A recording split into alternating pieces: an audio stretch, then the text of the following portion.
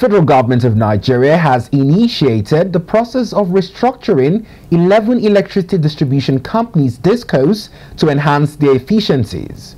Minister of Power, Chief ADEBAYO stated this while addressing the Senate Committee on Power led by the chairman, Senator EYINNAYA ABARIBE in Abuja.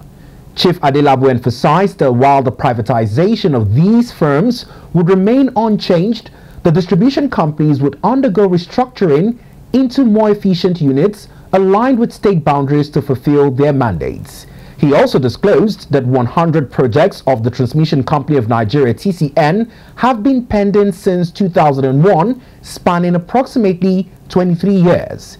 He, however, noted that the federal government aims to attain 6,000 megawatts of power generation before the end of the year, adding that it has already been submitted to President Bola Ahmed Tinubu for consideration.